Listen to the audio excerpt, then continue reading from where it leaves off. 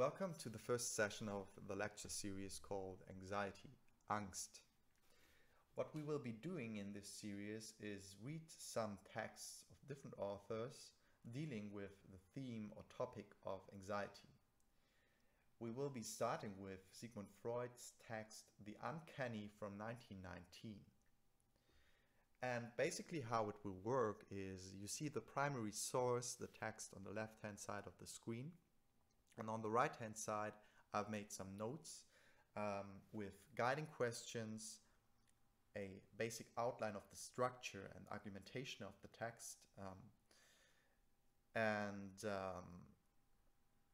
I will read into the text with you, and hopefully in combination with the notes we can come into some kind of discussion, and this will be primarily in the mode of the learner, so in a state of mind where we try to be really, as far as it is possible for us, presuppositionless about the topic, or rather question our presuppositions. So this means that we already have some kind of assumption what angst or anxiety designates, or what it grasps, what it conceptually describes. So what kind of, we fill it with some kind of meaning, with some kind of experiential content, probably, every one of us. And we try to, we cannot do away, on some level we can't do away with it, but this series and the different sessions with the different texts are the possibility, give us the possibility to unfold and to really dive into the topic, and to de-distance to the topic in some sense. So to near us, to get near, to get close to the topic and unfold it in a different manner, one could say. We will see this with Sigmund Freud. And so basically this is kind of the first outline of how we will work in this series.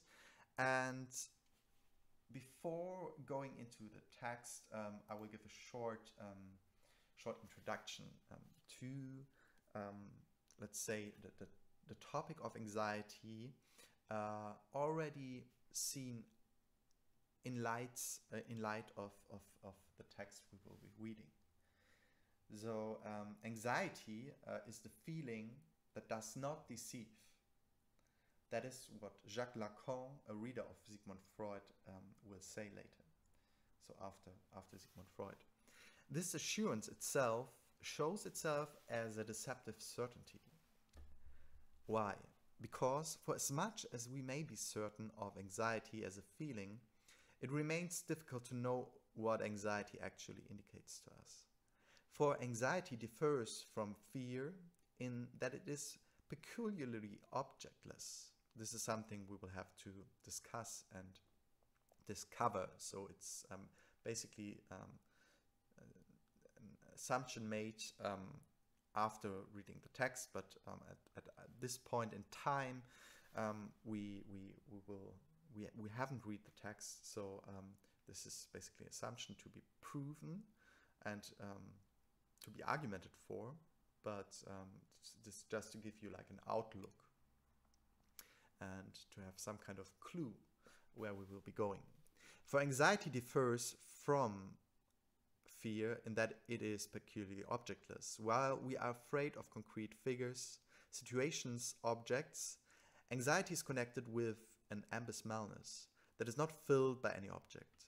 In this specific emptiness lies the connection of anxiety to a nothingness that is separated from any being and thus frightens us because it always surrounds us. If anxiety is such a basic mood, as Heidegger calls it, eine Grundstimmung, then not only can we not escape it, but in dealing with anxiety, there's at the same time the possibility of dealing with the world, if not the possibility of dealing with the world at all. Anxiety is, as such, a turning point, a transformative trait that we do not escape, but rather, in order to act, we must cross and face anxiety. So this is some kind of introduction, I hope. And but basically these are all assumptions taken from different authors, which we will read. So you heard the name Jacques Lacan, a psychoanalyst, but well-trained in philosophy, who is also in contact with another name that I just mentioned, namely Martin Heidegger, from which we will also read some text, because he's dealing with the theme or topic of anxiety as some kind of form that he calls like basic mood, or a mood from a grounding mood, eine Grundstimmung. Okay, so I would say this is enough for the introduction, and let us go into the text of Sigmund Freud, The Uncanny, from 1919, as I mentioned. So I will read some part of it, maybe highlight some of the sentences which will seem important, and I will also have a look on my notes, and as I said, hopefully I can make some cross references, or go here and there, like more in detail or in depth into some of the aspects of the text. It is only rarely that a psychoanalyst feels impelled to investigate the subject of aesthetics, even when aesthetics is understood to mean not merely the theory of beauty, but the theory of the qualities of feeling. He works in other planes of mental life and has little to do with those subdued emotional activities which, inhibited in their aims and dependent upon a multitude of concurrent factors, usually furnish the material for the study of aesthetics. But it does occasionally happen that he has to interest himself in some particular province of that subject, and then it usually proves to be a rather remote region of it, and one that has been neglected in standard works. The subject of The Uncanny is a province of this kind. It undoubtedly belongs to all that is terrible, to all that arouses dread and creeping horror. It is equally certain, too, that the word is not always used in a clearly definable sense, so that it tends to coincide with whatever excites dread. Yet we may expect that it implies some intrinsic quality which justifies the use of a special name. One is curious to know what this peculiar quality is, which allows us to distinguish as uncanny certain things within the boundaries of what is fearful. As good as nothing is to be found upon this subject in elaborate treatises on aesthetics, which in general prefer to concern themselves with what is beautiful, attractive, and sublime, that is, with feelings of a positive nature, with the circumstances and the objects that call them forth, rather than with the opposite feelings of unpleasantness and repulsion. I know of only one attempt in medico-psychological literature, a fertile but not exhaustive paper by Ernst Jentsch. But I must confess that I have not made a very thorough examination of the bibliography, especially the foreign literature relating to this present modest contribution of mine, for reasons which must be obvious at this time, so that my paper is presented to the reader without any claim of priority. In his study of the uncanny, Jentsch quite rightly lays stress on the obstacle presented by the fact that people vary so very greatly in their sensitivity to this quality of feeling. The writer of the present contribution indeed must himself plead guilty to a special obtuseness in the matter, where extreme delicacy of perception would be more in place. It is long since he has experienced or heard of anything which has given him an uncanny impression, and he will be obliged to translate himself into that state of feeling and to awaken in himself the possibility of it before he begins. Still, difficulties of this kind make themselves felt powerfully in many other branches of aesthetics. We need not on this count, despair of finding instances in which the quality in question will be recognized without hesitation by most people. Two courses are open to us at the start.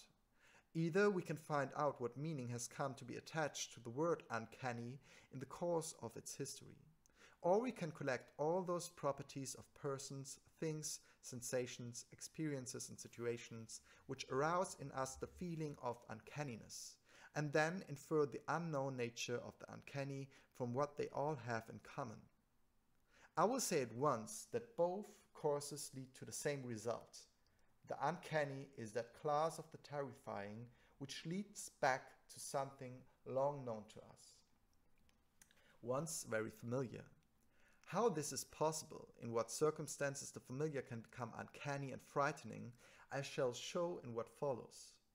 Let me also add that my investigation was actually begun by collecting a number of individual cases and only later received confirmation after I had examined what language could tell us. In this discussion, however, I shall follow the opposite course. The German word unheimlich is obviously the opposite of heimlich, heimisch, meaning familiar, native, belonging to the home. And we are tempted to conclude that what is uncanny is frightening precisely because it is not known and familiar. Naturally, not everything which is new and unfamiliar is frightening. However, the relation cannot be inverted. We can only say that what is novel can easily become frightening and uncanny. Some new things are frightening, but not by any means all. Something has to be added to what is novel and unfamiliar to make it uncanny.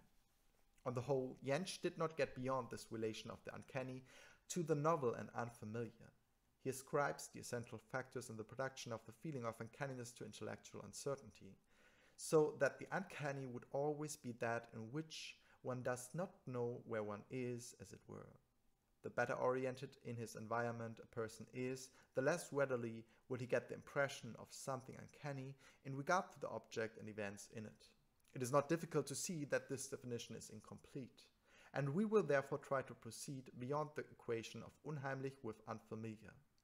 We will first turn to other languages, but foreign dictionaries tell us nothing new, perhaps only because we speak a different language.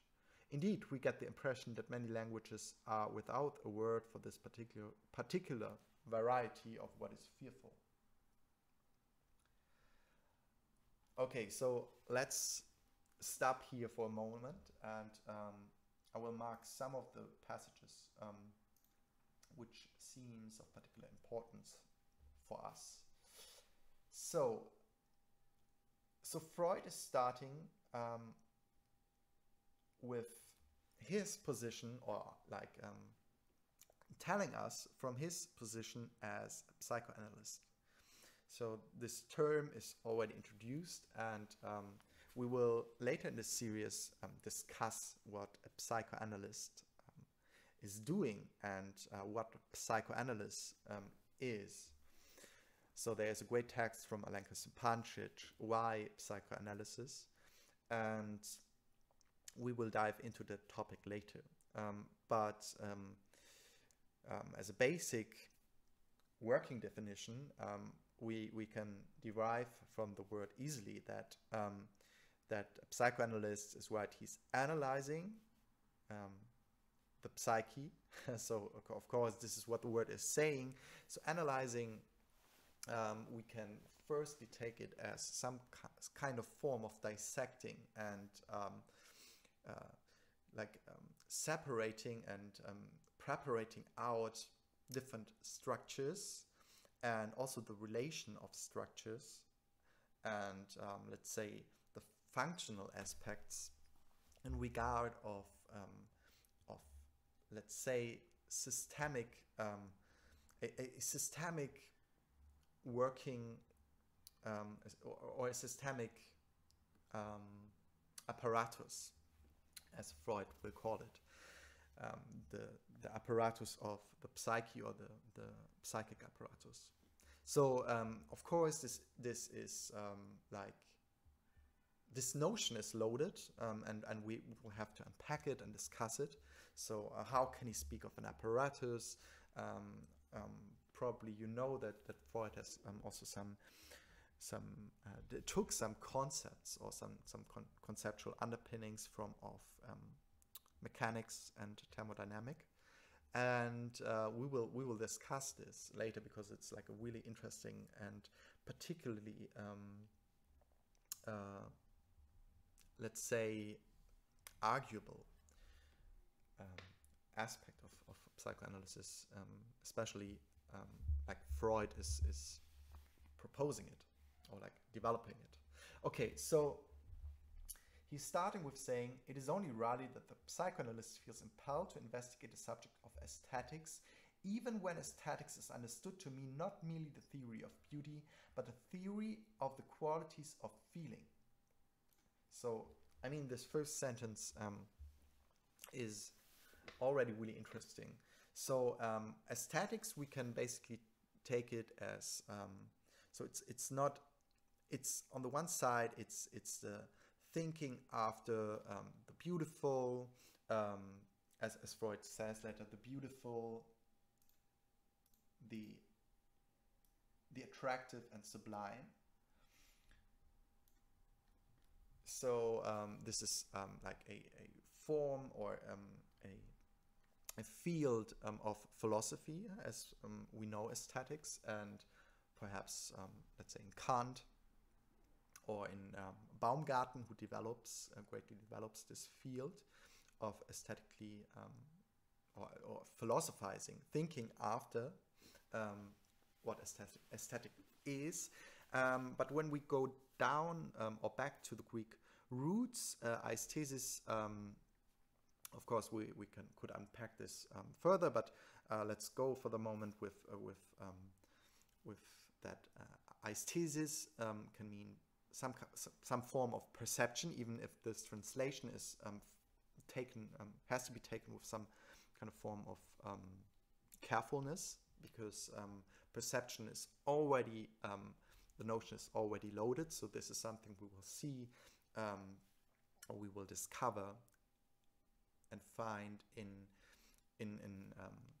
a great deal of philosophy, that the notions we are using in everyday language and in everyday dealings are already highly packed with philosophical not only assumption, but they are conceptual vehicles. And so this can be on the positive side, let's say, they can be conceptual vehicles for making us understand and giving us an access to our environment, or like the state and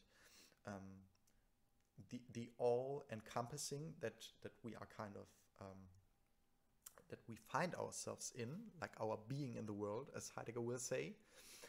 And so they can be conceptual vehicles and entrances, accesses. But on the other side, and this is where the carefulness should be evoked, I would say, is that they already bring with them as conceptual vehicles structures, and not only that, but they speak and address particular modes in our conceiving of things, of a state of affairs, of the world, particular modes that are that we don't know as starting in philosophy or starting in theory.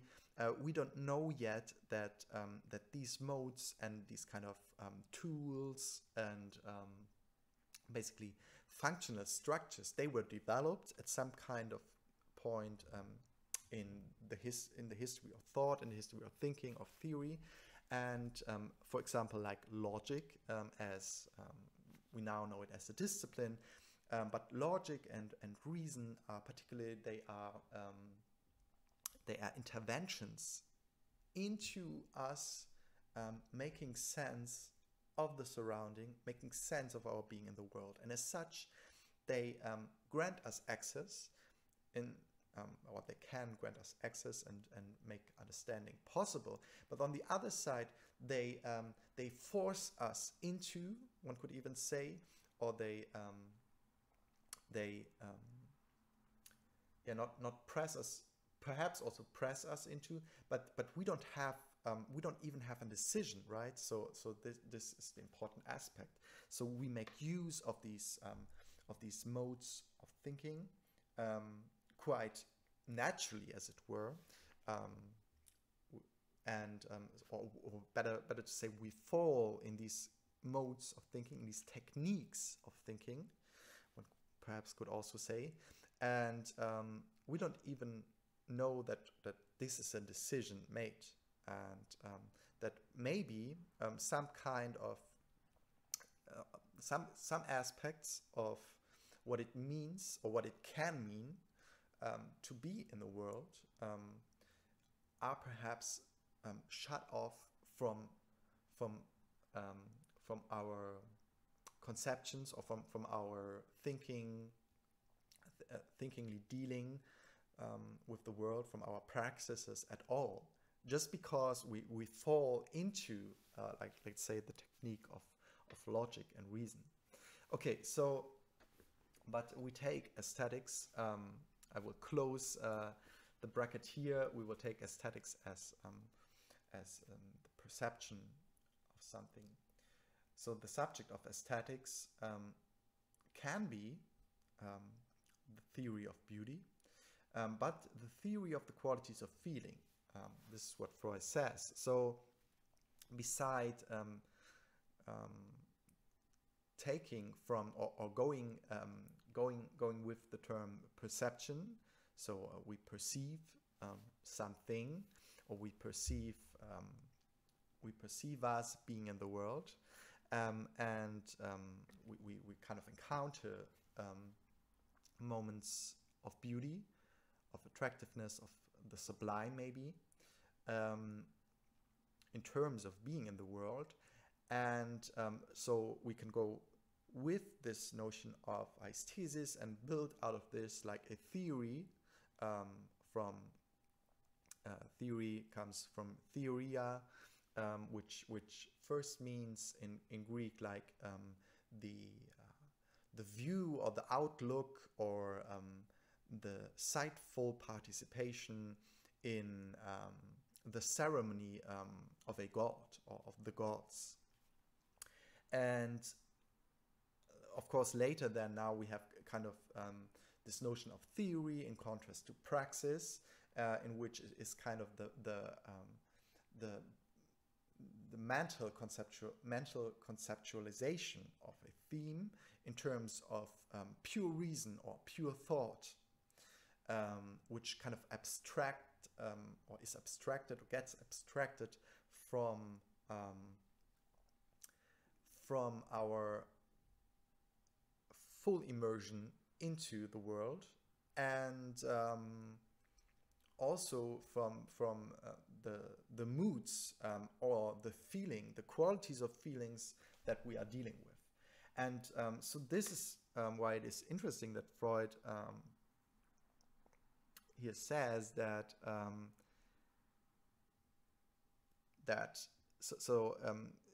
his point is that it is, in his view at least, it's rarely that psychoanalysts or psychologists feels impelled to investigate the subject of perception or aesthetics, and this in the light that aesthetics can not only mean the theory of beauty, but the theory of the qualities of feeling. So his point is that as psychologists or psychoanalysts are dealing with analyzing the psyche, or asking after the logos of the psyche, the logic of the psyche. So we will come at some other point at where the term logic derived or derives from. But it can like concern itself with the qualities of feeling, and as the psyche, we would, I mean, one could assume and also like have the experiential grounding that that our psyche is highly concerned or even captured by qualities of feeling. So this is why Freud wonders and feels this as a notable observation that that it hasn't been yet a popular topic among psychoanalysts or psychologists. And of course he will, this is why this is the first sentence, he will delve into the topic of the subject of aesthetics as not only a theory of beauty, but a theory of the qualities of feeling. Okay, so let's move on. He works in other planes of mental life and has little to do with those subdued emotional activities which, inhibited in their aims and dependent upon a multitude of concurrent factors, usually furnish the material for the study of aesthetics. But it does occasionally happen that he has to interest himself in some particular province of that subject, and then it usually proves to be a rather remote region of it, and one that has been neglected in standard works. So he furthers his observation or his remark that aesthetics as the theory of the qualities of feeling has not been yet a popular or highly discussed topic in terms of psychology or psychoanalysis. And even though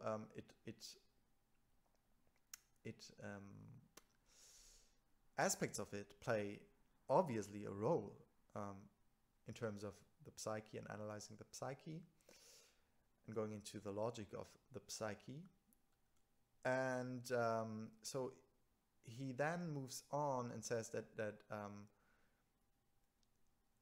a specific region, remote region of it, has been neglected, especially. And this is the subject of the uncanny. So he will go on. The subject of the uncanny is a province of this kind. So it's not only the subject of the uncanny, but other provinces of well has been neglected. But he will focus on the uncanny. It undoubtedly belongs to all that is terrible, to all that arouses dread and creeping horror. It is equally certain, too, that the word is not always used in a clearly definable sense, so that it tends to coincide with whatever excites dread. Yet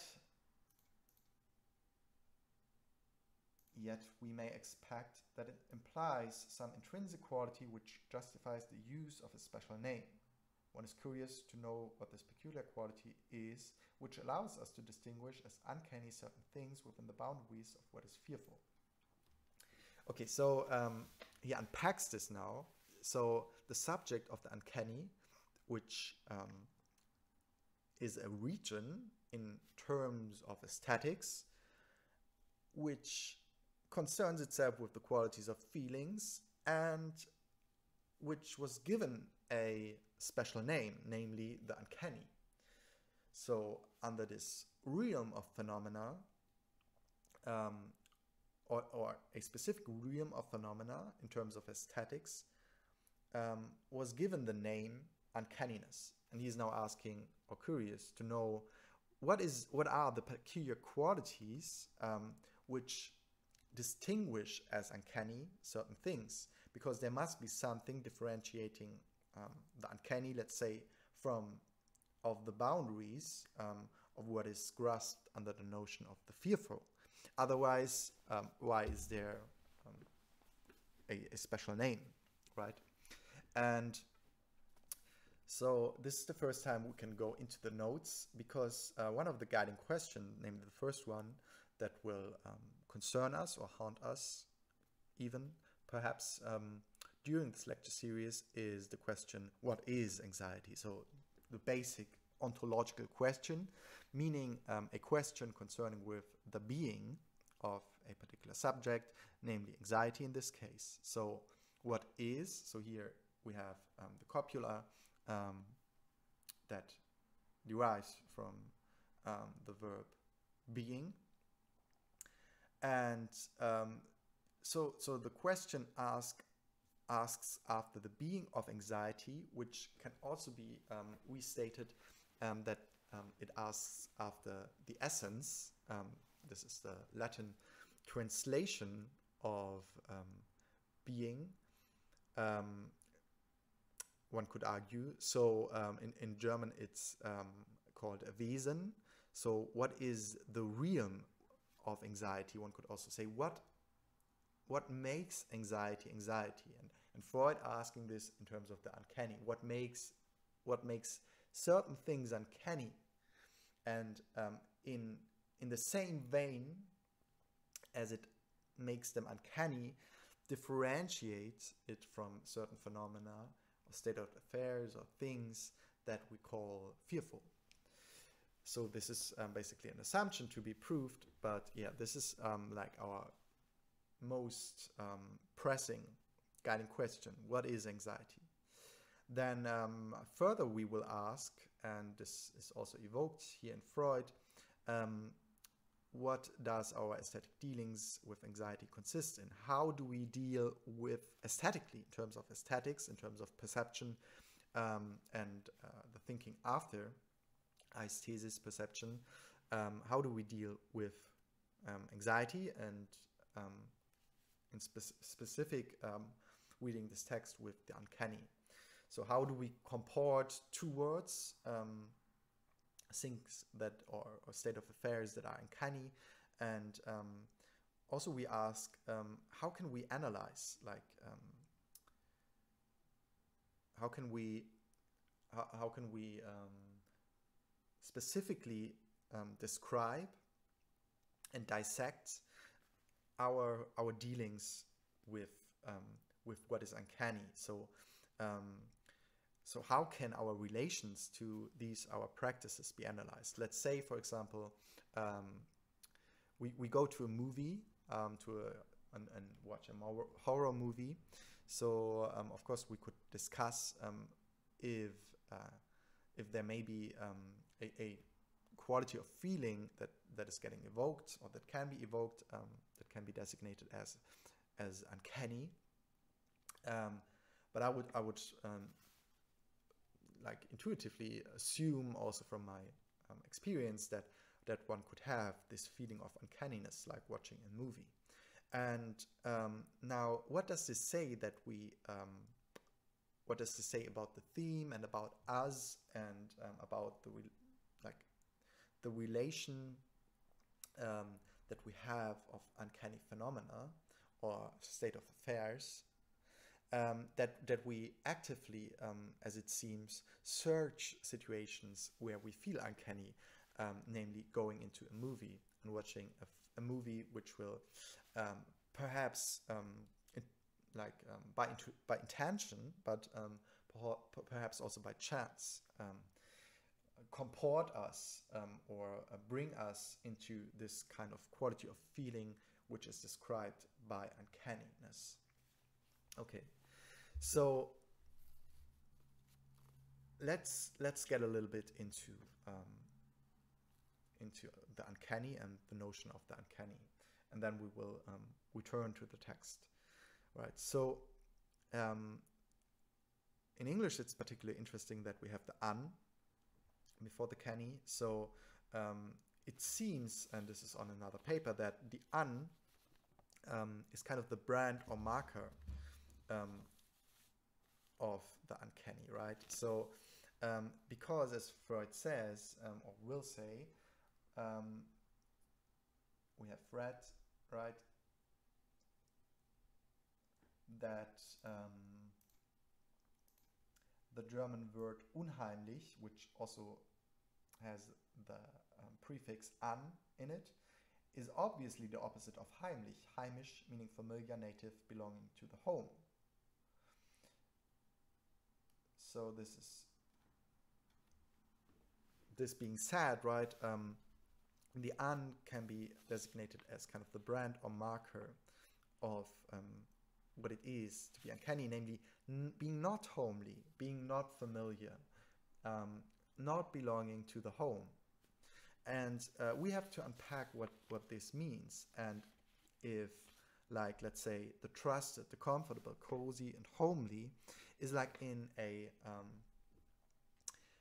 strict, that is perhaps even categorical opposition to what is hidden, covered, concealed, and then perhaps in the further sense uncanny, or by further deliberation to be designated as uncanny. Okay, so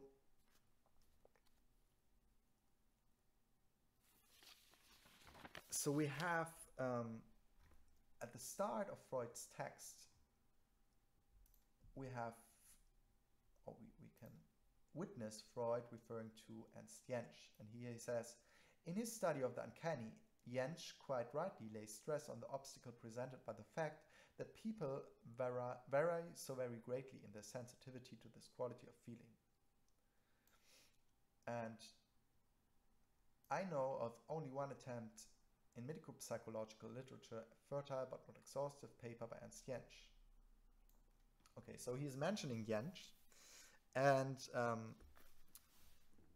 kind of cheering him as like a author and a researcher who's like investigating into the topic of the uncanny. But at the same time, he says that a fertile but not exhaustive paper. So he wants to push against Ernst Jentsch.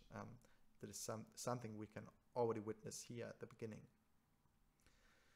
And the initial thesis of Ernst Jentsch is that the uncanny belongs to the realm of phenomena of the fearful. So it's the sort of scary, terrible that traces back to the notorious, the ever so familiar, trusted, acquainted.